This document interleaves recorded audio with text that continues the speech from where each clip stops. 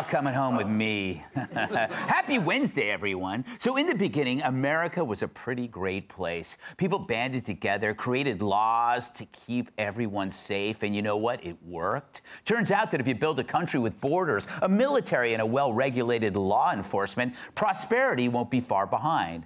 But you know what comes after that, don't you? Complacency, a false sense of security, then decline, followed by destruction. Because when the simplest of minds don't have to worry about barbarians at the gates, they start to develop something called luxury beliefs. You know, beliefs unconnected to reality. The belief that the bad guys are actually good guys, and to disagree with that makes us the bad guys. Because we're the oppressors who keep thugs from enjoying fun stuff like theft and violence and drug abuse and street pooping.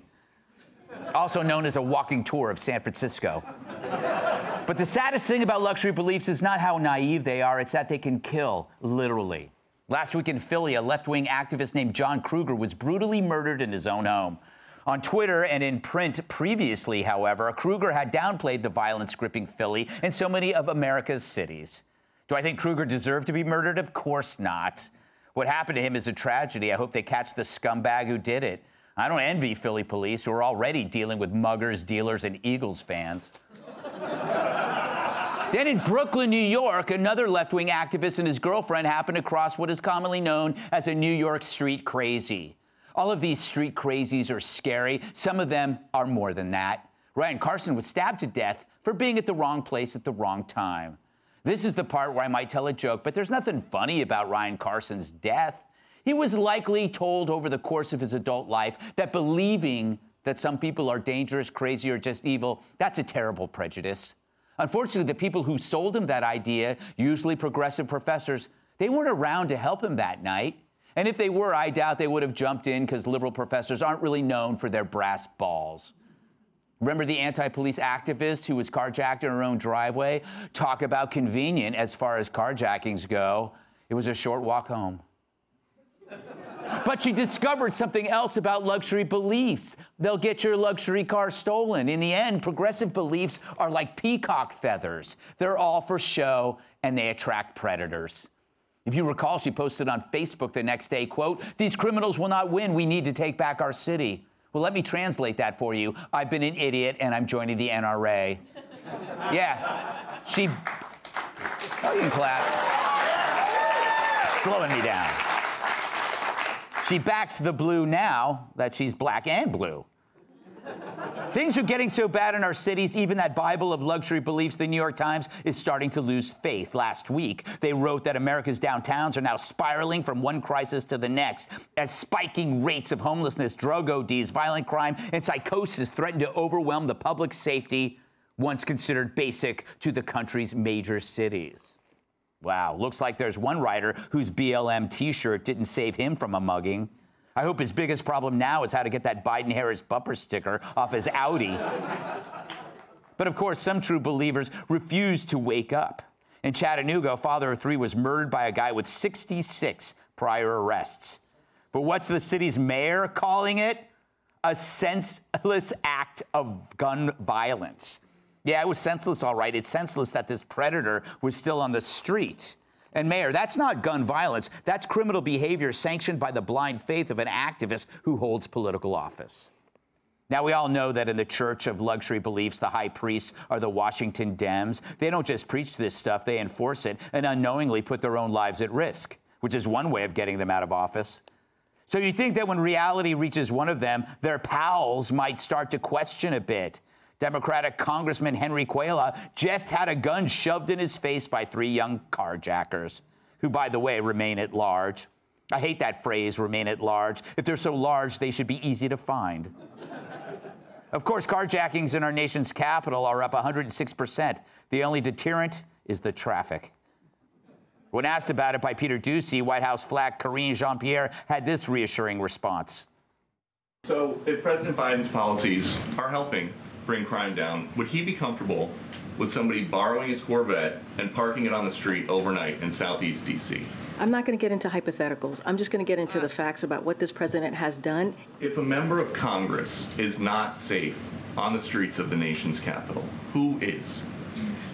Look, we're grateful and relieved that the congressman is unharmed.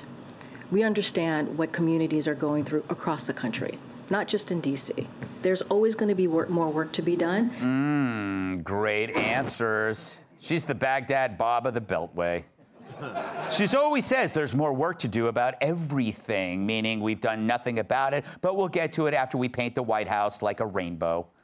So while the Dems ignore all this, the rest of us aren't. Look at our nation's retailers. If you want to know where not to move to, just look where Target is closing stores.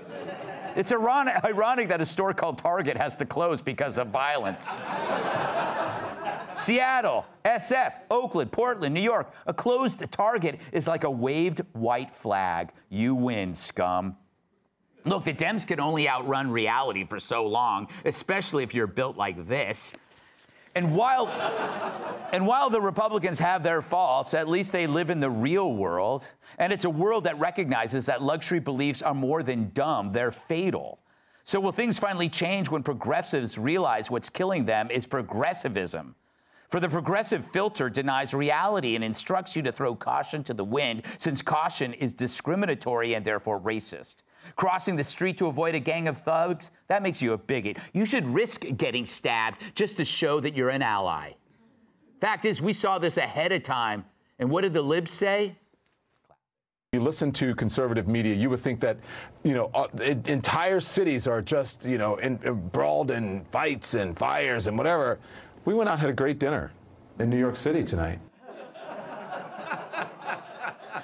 Both those clowns are gone, but their legacy of misery rages on. The fact is, social justice should come with a warning label. Caution, believing in this tripe will only get you murdered.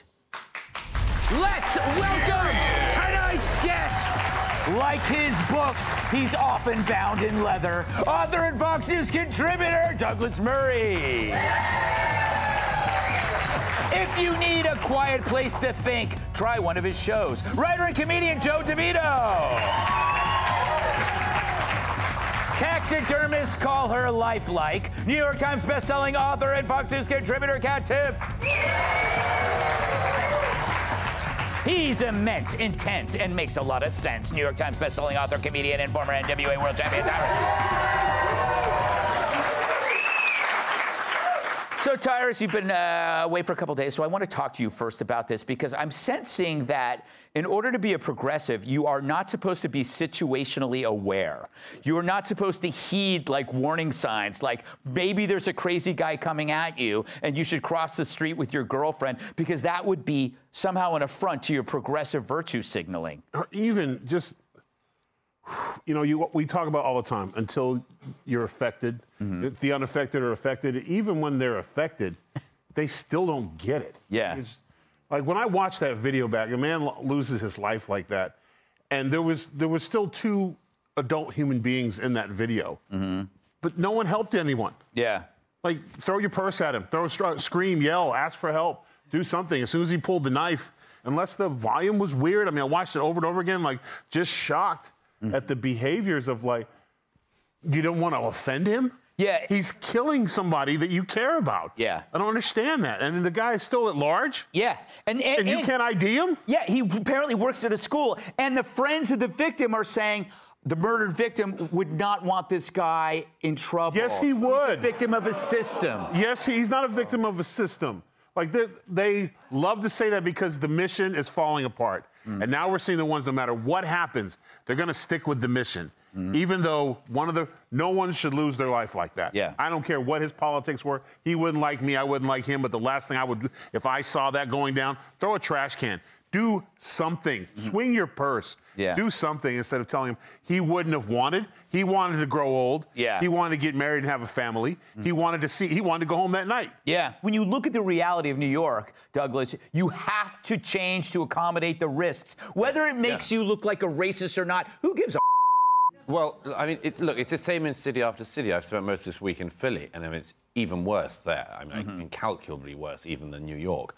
And all these cities we just keep allowing to just fall through the floor and pretend that it's sort of not going on or hope it doesn't affect us.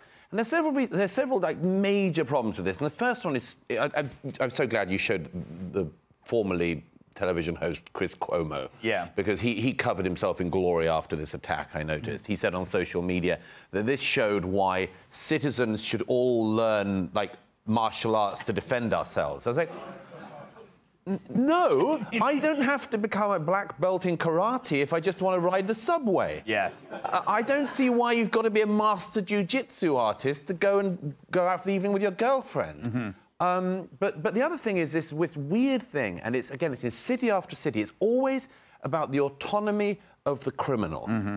And very often, very, very disturbed people, as we can see all the time in this city, as you see it all the time in Democrat-led cities across America.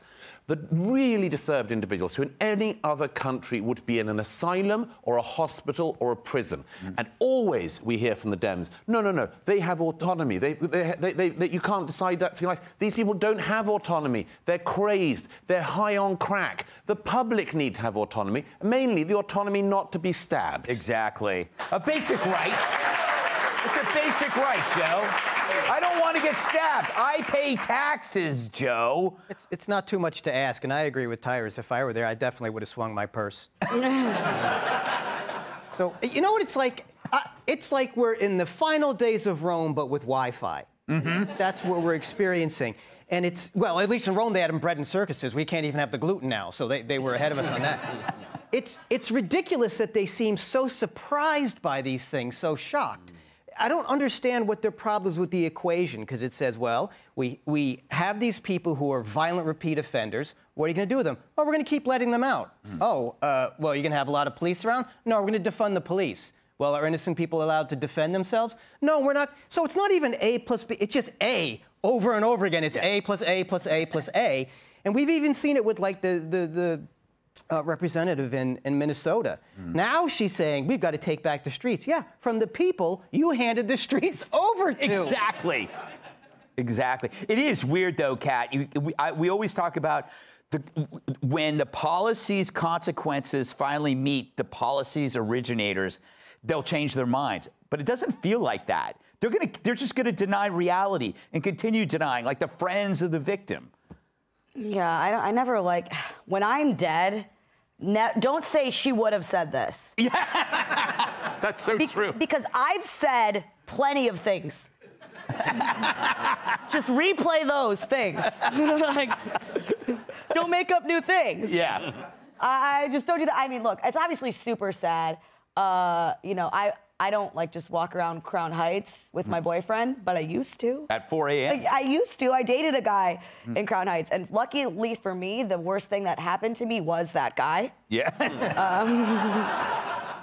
It's not even close. But yeah, it's so bad. It's also people can't protect themselves, right? Like if you saw me walking around, no one would be like, oh, I wonder if she has a gun. Yeah. I wonder if she's risking, you know, years in the clink to have a felony charge for having a weapon illegally. So, I mean, yeah, something like that can definitely happen. And it's really, really sad. It's really, really sad. And it's really, really scary. I had a guy today on my block screaming words that I can't say at people, threatening to kill them and beat them up. Every single, it was absolutely unhinged. And it went. Can I ask you, though, were you just kind of like, that's Wednesday? No, I'm out there. I call 911. It rings like 5 times. I go, well, them. There are people out on the street. He was actually going after women, and then it went quiet, which makes me think maybe there was a cop there. But it was absolutely insane. This is not some kind of isolated thing. This is every freaking day. Yeah. Every day. That's the thing about the video that's so strange is that he doesn't even acknowledge her. Yeah. Yeah. It's just there's got to be more to the story of this man's death because it just watching it just. Now they might have just been high. They might have been drunk. I mean, it just seems such a casual response to somebody knifing you. Yeah. Well, they're running out of places to tell us to not be. Yeah. Because they tell you don't be on the street late at night, but don't be on the subway, don't be in your car, and also don't be at home. You know, that's true. Because you know where you can be safe, though? You know there won't be anybody there to hurt you. We'll be at one of Joe DeVito's shows. What a team! All right. Why? That was a compliment. Hey, Sean Hannity here. Hey, click here to subscribe to Fox News YouTube page and catch our hottest interviews and most compelling analysis. You will not get it anywhere else.